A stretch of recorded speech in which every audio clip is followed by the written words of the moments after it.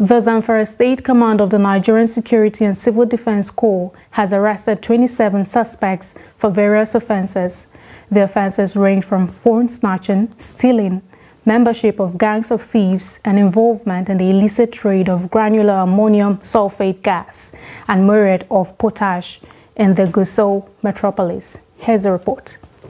The Public Relations Officer of the Nigerian Security and Civil Defense Corps, NSCDC, ZAMFARA State Command, Iko Uche, who paraded the suspects at the State Command headquarters in Gusau on behalf of the State's Commandant, Sani Mustafa, said 22 of the male suspects were arrested with dangerous weapons and belong to some criminal gangs that specialize in phone snatching and other criminal activities in the state. He said the suspects were arrested with dangerous weapons such as knives and cables meant for strangling their victims. The NSCDC Command's Public Relations Officer also disclosed that 3 girls within the age bracket of 20 were arrested at about 11:30 p.m. with substances suspected to be intoxicants along the Top Town Hotel's bypass, Gusau.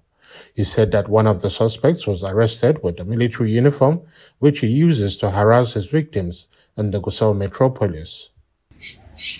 The following group of suspected criminals were arrested at the odd hours of 6 July 2023 from various areas of the Gusau metropolis marked as black spots, where criminals hibernate and carry out nefarious activities such as phone snatching and other dangerous activities. Oche told newsmen that about 108 unauthorized fertilizer imports meant for industrial blending of fertilizers were impounded from some illicit dealers of the product in Gusau, the state capital.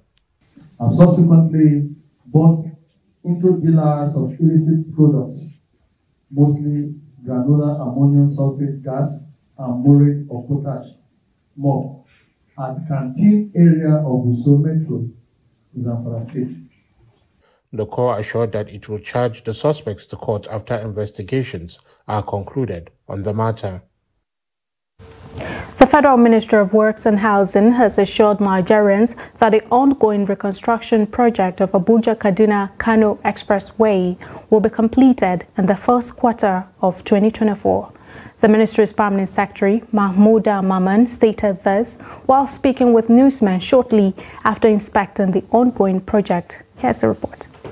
The permanent secretary attributed the slow pace of the project to the security challenges hitherto experienced on the Abuja-Kaduna axis of the road, stressing that now that the situation has improved significantly, the contractor has promised to complete the whole project by first quarter of 2024. The assessment from the Abuja-Kaduna end, a lot of problems. But why the project actually slowed down is mainly because of the security challenges. Now that the situation has improved, the contractor has actually promised to deliver that by the first quarter of next year, the whole length of the project is going to be completed. And I think we are going to take his timeline and go along that way. Despite the funding challenges, Mama expressed hope that the road will be completed on time. The funding challenges we are having is along the Abuja-Kaduna Kano Expressway.